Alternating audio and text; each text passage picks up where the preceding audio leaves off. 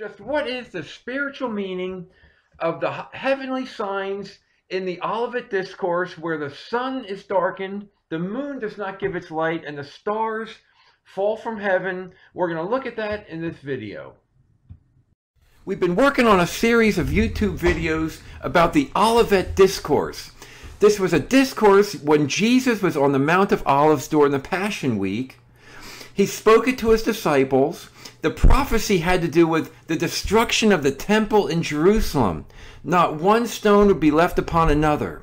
The disciples, of course, had two questions. When will these temples buildings be destroyed? And secondly, what is the sign of the end of the world and the second coming? So the whole Olivet Discourse in Matthew, Mark, and Luke, it had all together to do with which is known as the Great Tribulation. It's the time period of intense tribulation on the church prior to the second coming of Christ, and then also the last day and the second coming of Jesus Christ. Please consider subscribing to this channel. There's a little red button in the bottom right-hand corner. Let's also look briefly at the order of events of the end times. Now, we've been in the church age for about 2,000 years. There's an apostasy that begins at the end of this period, which I do believe that we're in now, because all the signs are there, and we've done a video on that, which I'll tag on this slide. Then there's the Great Tribulation. The Antichrist is revealed. The abomination of desolation is in place. Babylon is the church. And that's what a great part of Olivet Discourse is all about, is the Great Tribulation and the last days.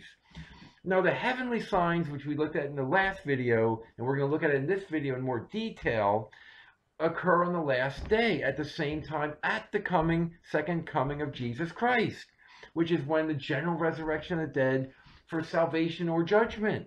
And that ushers in the eternity in the new heavens and new earth, face to face with God in eternity. In the last video, we looked at the sign of the end of the world. The disciples had asked Jesus, what will be the sign of thy coming and of the end of the world? That word sign is used throughout the Bible. In the Greek, it's the word Simeon. In Hebrew, it's oath. It always has to do with a real event, but it points to a more important spiritual truth. And there's the final sign that will be given. There should be signs in the sun, the moon, and the stars. We looked at that in the last video, which I'll tag on this slide, where the sun is darkened, the moon does not give light, the stars fall, and the powers of heaven are shaken. We're going to look at the sun, the moon, and stars in this video. In an upcoming video, we're going to look at the powers of the heavens being shaken. And again, please subscribe to this channel. And we're going to go on and we're going to look at the symbolic meaning of the moon, the sun, and the stars. Now, the sign of the coming of Jesus Christ, it happens at the same time. There's these heavenly signs where the sun, the moon, and the stars, they're going to be affected. The sun is darkened, the moon doesn't give its light, the stars fall from heaven. We see in Matthew 24:30, then shall appear the sign of the Son of Man, those heavenly signs. And they shall see the Son of Man coming in the clouds of heaven with power and great glory. That word then, in both this passage and also in Luke 21, it's the Greek word tot, which means at that time. So it's at the same time. The signs, the heavenly signs, happen at that time, at the same time of the coming of the Son of Jesus, the Son of Man, Jesus Christ. So let's go on and look at this in more detail. Now, these heavenly signs point to very important spiritual truth. The sun will be darkened, the moon will not give its light, and the stars fall from heaven. And we're going to look in the next slide that the sun and the moon and the stars are for signs. They're symbolic things that come out of that. Signs, and they're also timekeepers. They're for seasons and days and years. And we see the darkening of these sun, moon, and stars has altogether to do with God's judgment. Firstly, there's no more light of the gospel, and also there's no more time because it's the last day. Time has ended because there's not going to be any sun or moon to keep the time. Now, this thing about the sun, moon, and stars being affected or darkened or falling from heaven are talked about many places in the Bible. Acts chapter 2, Revelation 6, which we've done a video on that, the sixth seal of Revelation. All through the Old Testament, we even see in Jesus Christ there is darkness for 3 hours before he gave up his spirit. So all of these things have symbolic meaning, and they're important for us to understand. Before we go on to look at the symbolic meaning of the sun, the moon, and the stars, let's just understand that the sun and the moon are timekeepers. The fact that the sun will be dark and the moon should not give its light refers to the fact that it's the end time. There's no more time. It's the last day. And when the sun, moon, and stars are affected, it's at the coming of Christ. It's the last day. Let's read Genesis 1. Let there be lights to divide the day from the night. And there's symbolic meaning. They're for signs. They're for symbolic meanings. But they're also for seasons. Seasons literally mean appointments. The congregation, the word congregation in the Old Testament means appointment. It's where the people got together. For days and for years, they were timekeepers. Let them give light upon the earth, and it was so. God made two great lights, the sun and the moon. These are two lights. They're two witnesses of God's word. It's about the gospel. The moon is the lesser light. It's the veiled truth about Christ in the Old Testament that we see clearly in the New Testament, the two witnesses. The sun and the moon being darkened point to the end of time. There is no more time. On the last day, time ends. So we're going to look at this thing, and we're going to look at the fact that there's a lot of important spiritual truth about the day versus the day has the light, but then there's the night which has darkness, and we need to understand what darkness is all about. And when we look at that, we see the darkness has altogether to do with God's judgment. Of course, Christ was being judged on the cross for our sins, but on the last day, it's time for judgment. We see, for example, Joel chapter 3, the sun and the moon shall be darkened, the stars shall withdraw their shining, the Lord also shall roar out of Zion. He utters his voice from Jerusalem. The heavens and the earth shall shake. The powers of the heavens are shaken. But the Lord will be the hope of his people and the strength of the children of Israel. It's judgment day. It's the last day. It's a day of judgment, but also it's a day of salvation. Now, as we looked in the last video, this darkening of the sun, the moon, and then the stars falling from heaven have altogether to do with no more light. No more light. And we see that the light is a representation of the gospel of Jesus Christ.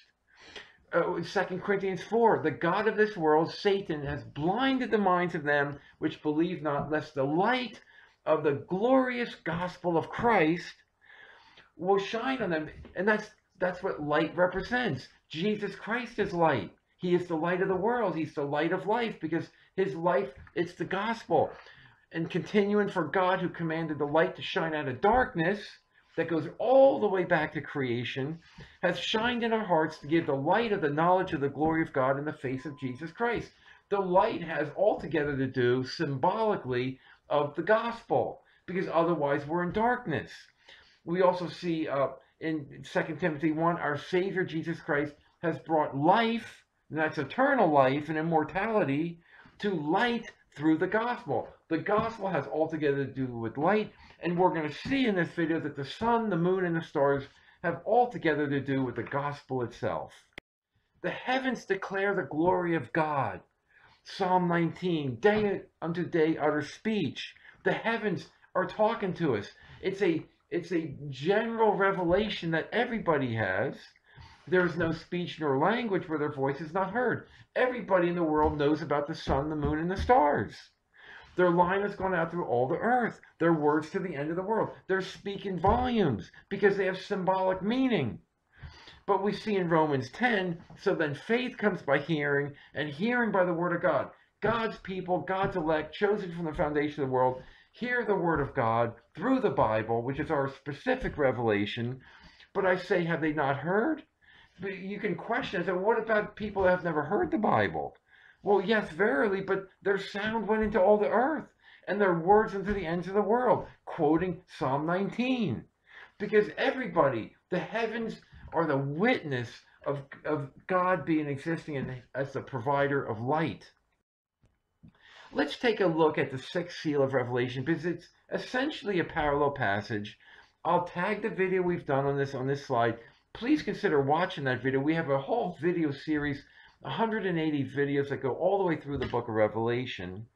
But we read in Revelation 6, when he had opened the sixth seal, there was a great earthquake, because it's time for judgment, by the way. The sun became black as sackcloth of hair, the moon became as blood, the stars of heaven fell into the earth, and the heaven departed as a scroll when it's rolled together. Blackness points to judgment day. The sackcloth of hair points to mourning, and we see that also in the Olivet Discourse, that people are going to be mourning. But the whole context of the sixth seal is the last day or judgment day. And we see that right in the passage, Revelation 6:17. For the great day of his wrath is come, and who should be able to stand? So we know that these heavenly signs about the sun, the moon, and the stars in the Olivet Discourse have altogether to do with the last day, which is judgment day. Okay, also Revelation 21, because judgment day, those lights are going to be no longer needed. We see in eternity that the heavenly city that comes to the earth, new heavens, and new Jerusalem, the city has no need of the sun, neither of the moon to shine in it. For the glory of God did lighten it, and the Lamb is the light thereof. The nations then which are saved shall walk in the light of it. There should be no night. They have no need of candle, neither light of the sun, for the Lord God gives them light, because Jesus Christ is the light, and they shall reign forever and ever. The light on Judgment Day, that's what the heavenly signs mean, that the light is no longer required. Because instead of seeing in a glass darkly, we'll see God face to face. Okay, so now let's go through and let's now look at a little bit more detail about what the sun represents, what the moon represents, and what the stars represent, just to add additional depth of meaning and depth of understanding. First, we see that Jesus Christ is represented by the sun. The sun is symbolic of the gospel or the light of Christ. He's called the bright and morning star, which is the sun. Revelation 22:16. I, Jesus, I am the root and the offspring of David and the bright and morning star. It's beautiful. In Luke 1:78, right before his incarnation, right before his first coming, through the tender mercy of our God, whereby the day spring from on high has visited us. Day spring, the Greek word Anatoli, literally means the rising. And in other words, the day spring, the rising of the sun. The sun points to the one who's Jesus Christ, who brings us because the light of the gospel, because he is the gospel. Jesus is very bluntly called and related to the sun. Revelation 1:16. In an image of Jesus, his countenance is as the sun that shines in its strength. We see in Malachi 4:2, unto you that fear my name, the sun, S-U-N, of righteousness arise with healing in his wings. And that's Jesus Christ. He's the Son of righteousness, S-U-N. He's transfiguration. His face did shine as the sun. His raiment was white as the light. He's the light of the world. Matthew 24, that we've already looked at. What shall be the sign of thy coming and the end of the world? The sun will be darkened. That's what the sign is. Because in him was life. The life was the light of men. We don't need that sun in the sky anymore. For eternity, we have Jesus Christ. The light shines in darkness, and darkness doesn't comprehend it. Jesus said, as long as I am in the world, I am the light of the world. Well, in eternity, we have the new heavens, the new earth, the new Jerusalem, where we have the eternal light face to face forevermore. The sun is darkened. What does that word darkened mean? Darkened means, it's not the word for black, because there is other spiritual significance of the word black, but it's the Greek word scotizo. It means to obscure. And we see Luke 21:25 again, there's signs in the sun. And we see in Jude 13 is reserved the blackness of darkness forever. That's what judgment day, that's what eternity without Christ is. That's what eternal torment or eternal separation from God is. It's the blackness of darkness forever. And that's where people that are not God's people, everybody else has that to look forward to. It's sad. We see in the parable of those with no wedding garments, take them away, cast them into the outer darkness. The parable of the talents, cast that unprofitable servant into the outer darkness. To be darkened, it points to the eternity without the light of Christ. It's a horrible, horrible thing. Okay, now let's turn. We've looked at the sun. What the sun represents the gospel or the light of Jesus Christ. The moon shall not give her light. Now, the moon, some people stumble over that, but it has similar meanings. So we see again, immediately after the tribulation, the moon shall not give her light. It's a sign of the last day. We see a parallel passage in the book of Joel. The heavens shall tremble. The sun and the moon shall be dark. The stars shall withdraw their shining. The Lord shall utter his voice before his army, because it's judgment day. The army, the battle is at Armageddon, which has got symbolic meaning. We've done videos on that. For his camp is very great, because his camp are the angels and God's people all together. For he is strong that executes his word, for the day of the Lord is great and very terrible, and who can abide it? Judgment day. And we see that the moon shall be dark on that day. We see that the moon, as we delve more into the symbolic meaning of the moon, it's actually a reflection, because the moon's light is simply a reflection of the sun. The sun is the gospel or the light of Jesus Christ. It's a reflection of Christ. It's not as strong as the sun, but it does reflect the light of the sun. You can still see that light of the sun's impact. And we see very interestingly in the Old Testament that the moon is heavily tied to the festivals, the symbols in the law of Moses. They reflect Christ. It's not as clear as we have in the New Testament, but the Old Testament gospel, it's not as clear, it's not as bright.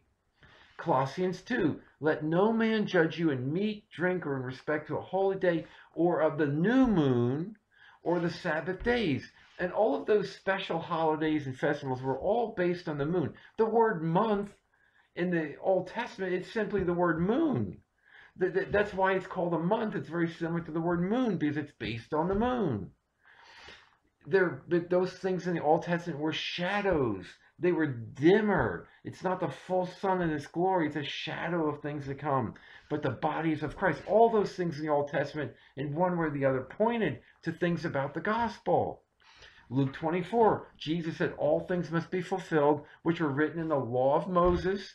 All of those things, all of those festivals and ordinances and all of that had to be fulfilled in Christ and in the prophets and the Psalms concerning me. That's what Jesus Christ recognized, that the Old Testament is like a moon. It's got the gospel in it, but it's harder to see.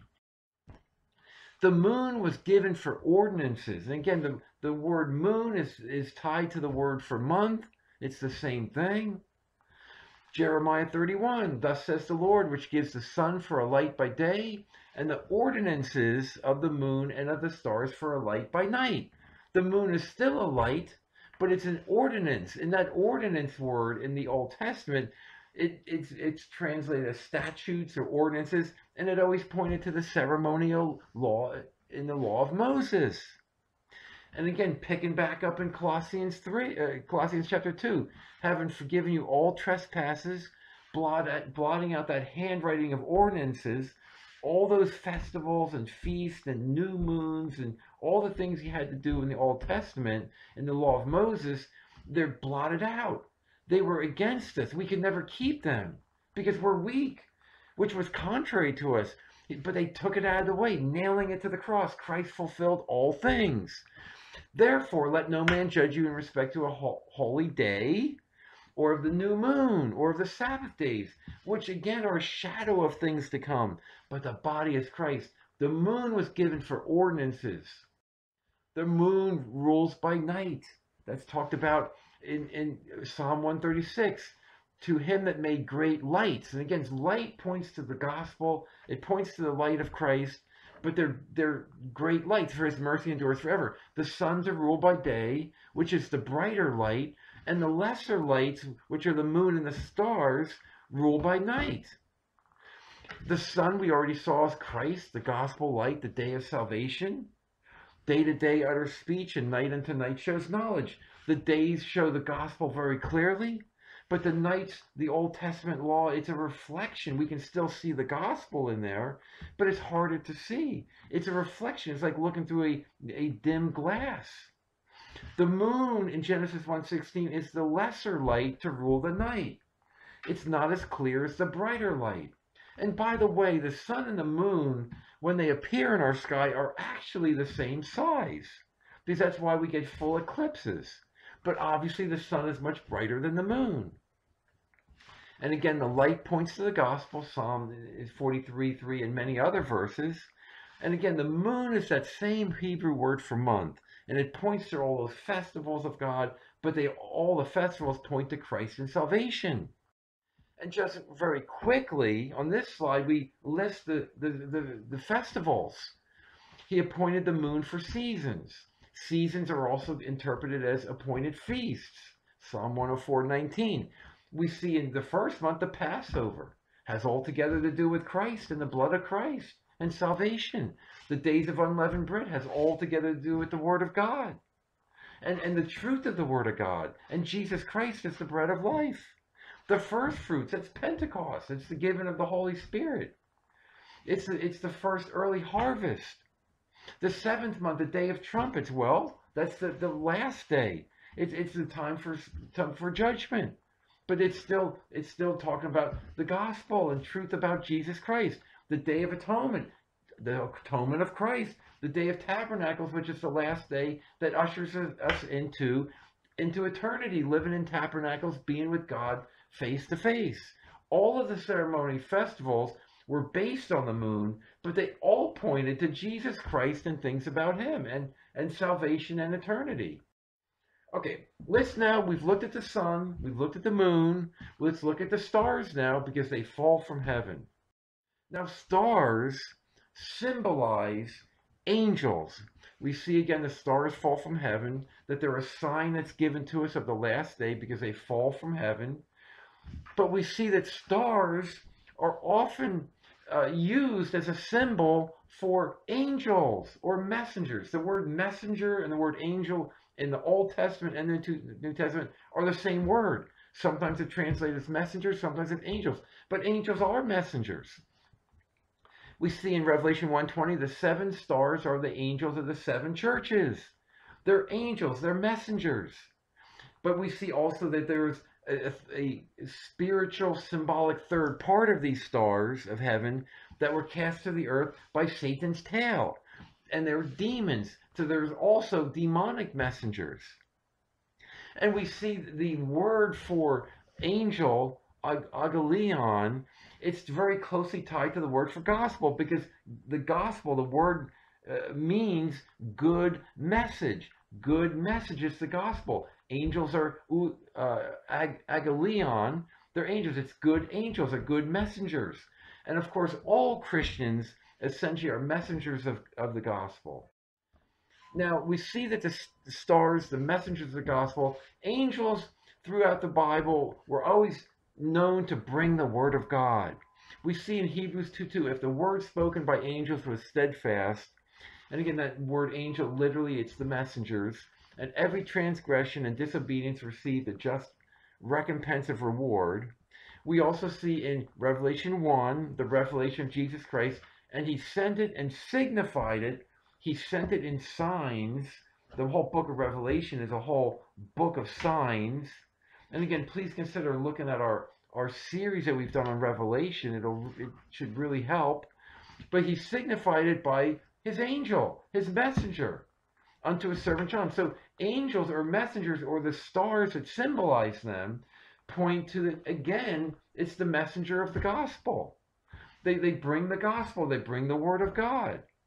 And again, now they're going to be fallen from heaven because the word of God is now complete. We have Christ face to face. But also, there's another little nuance on the stars fallen from heaven because they fall for judgment.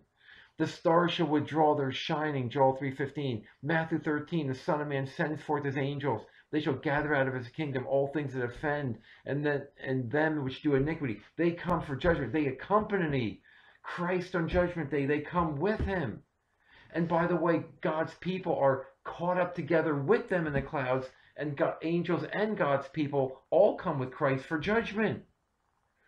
2 Thessalonians 1, to you who are troubled, rest with this. And this whole passage here is talking about the last day. It's talking about the day of salvation for God's people and judgment for the wicked. We who are troubled in this world, we finally get to full rest from these fleshly issues that we have. When does that happen? When the Lord Jesus shall be revealed from heaven with his mighty angels. They're coming down to earth. They're coming with Christ in flame and fire, taking vengeance on them that know not God, and they that do not obey the gospel of our Lord Jesus Christ, who shall be punished with everlasting destruction from the presence of the Lord and from the glory of his power. They're sent into that outer darkness. How sad a day that will be. We also see right in Matthew 24 in the Olivet Discourse that he shall send his angels with the great sound of the trumpet, and they shall gather together his elect from the four winds. Those angels come with Christ. It's his armies of heaven are coming with him. Revelation 19. And they're coming with him, and there's to gather the elect come, and they gather together in the clouds. They meet Christ, but also they come for judgment. Matthew 16, for the Son of Man come in the glory of his Father with his angels, and he shall reward every man according to his works, salvation or judgment.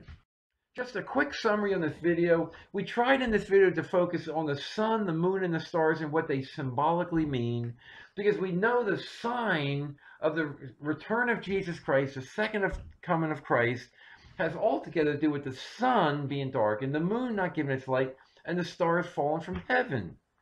And we see that no light, all of these bring light. They're the greater light, the sun, and the lesser light of the moon and the stars at night.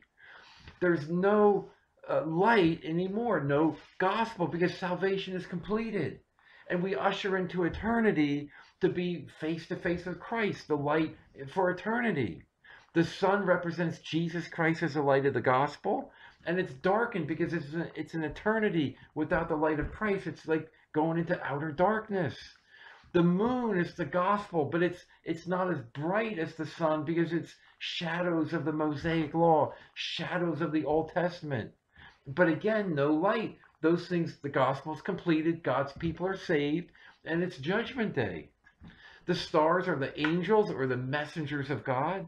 And again, there's no more light of the gospel. It's time for judgment day, but they fall from heaven because they come with Christ to earth to judge with Christ in vengeance, and they gather God's elect for salvation. Please consider subscribing to this channel, and thank you very much for watching this video.